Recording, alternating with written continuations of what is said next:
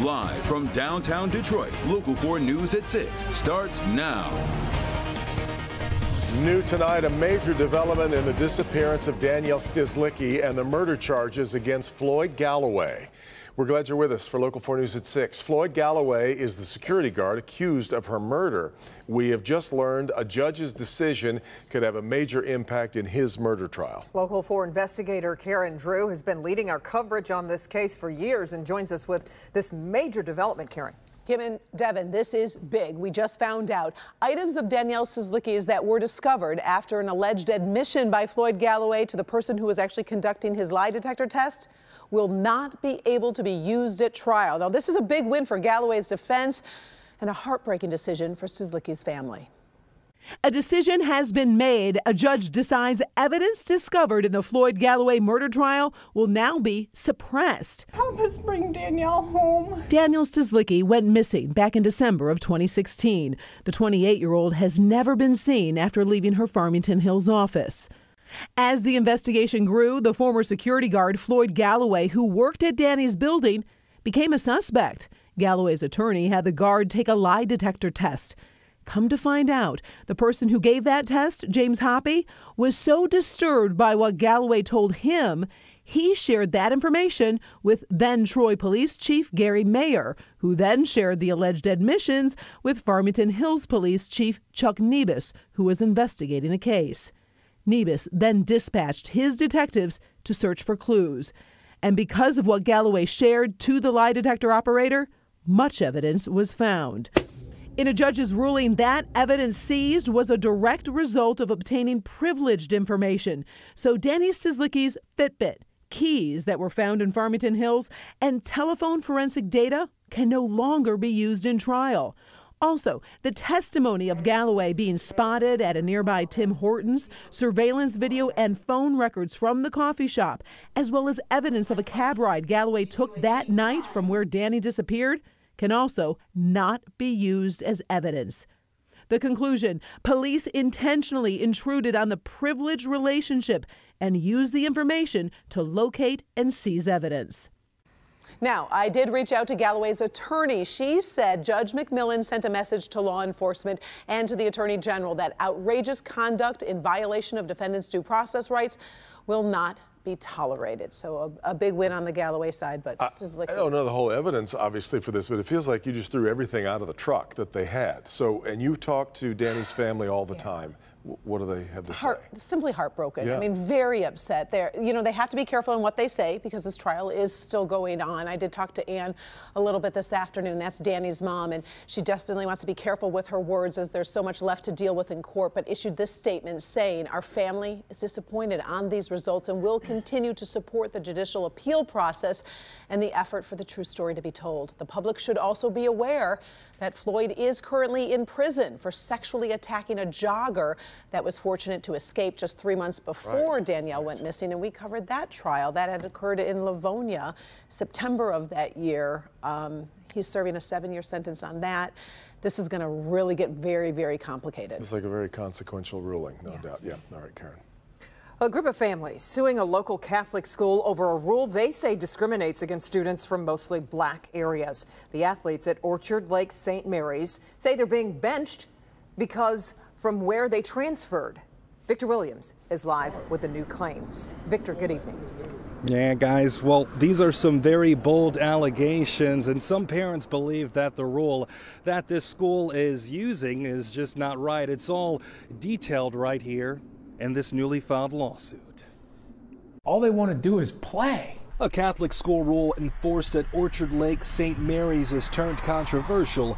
John Marco is the attorney filing the lawsuit on behalf of the parents of 3 student athletes suing the Archdiocese of Detroit and the Catholic High School League. Imagine transferring to a new school for good opportunities and then to be told you can't play sports even though you're eligible under state law.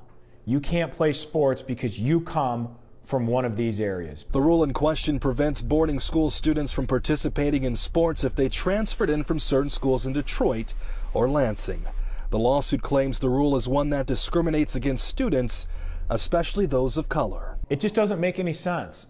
And the rule is discriminatory because it's targeting areas where you have larger minority populations. So it's screening out African American kids, essentially. In a statement released by St. Mary's, the school says it's only following Michigan code, and on May 9th received word from the Fair Housing Center that they had to immediately stop administering the rule because it was unlawful and discriminatory.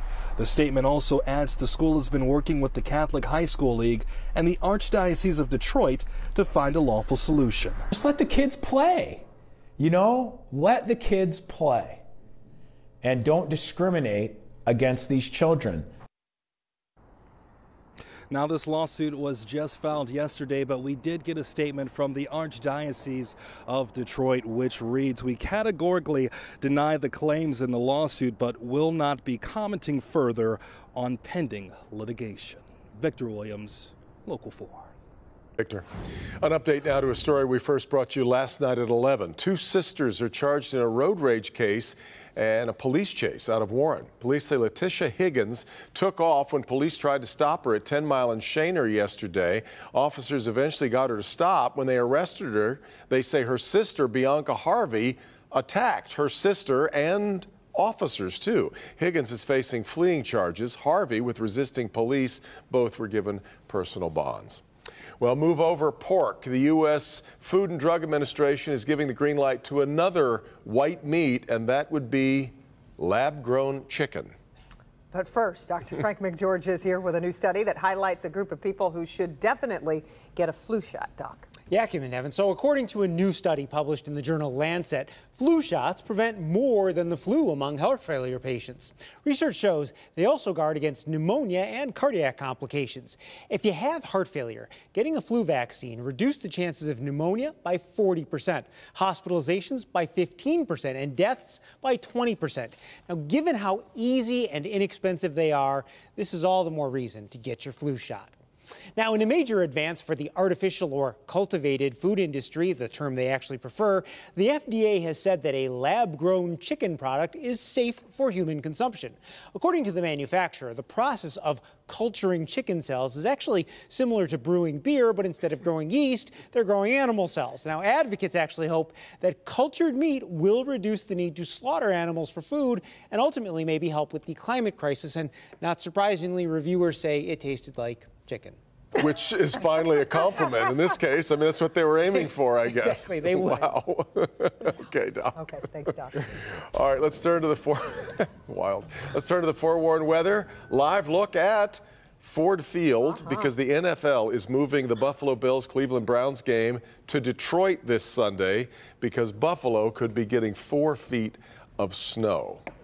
That Bills Mafia, I think, would still be there in the state. They're not put off by that. I don't know, but we aren't in for that kind of snow, but we are going to be watching. We are. Forewarned meteorologist Paul Gross, now with an eye to the west here, Paul. Absolutely. I'm still thinking about that chicken story. I'm sorry. You get to choose between white meat and dark meat? I mean, did you get to do that? Okay. Probably. We'll Eventually. Let that go. We'll let that go. All right, here is Exact Track 40 radar. You can see we've had these little batches of snow crossing the area. Let me put this in motion for you, just to show you where it's coming from. This is west to east here. As you can see, we have another batch that's coming right into Livingston County here. You can see this little batch that's come through the north central part of the area. That's drifting off to the east now. So this is just transient stuff right now. The sustained snow is back west of here, where you can see where these purple counties here, and then farther west, the pink. Those are winter weather advisories and winter storm warnings for this pounding heavy snow just continuously falling. Speaking of falling, temps going to fall into the upper 20s tonight. We'll have these snow showers around, and then we have to talk about what's coming up next. Well, we got the snow shower still in the forecast for tomorrow, but it's going to be very cold right into the weekend. We have more flakes in the forecast this weekend, and coming up in about 10 minutes, we'll talk about next week and temperatures coming back to normal. All of that straight ahead, guys.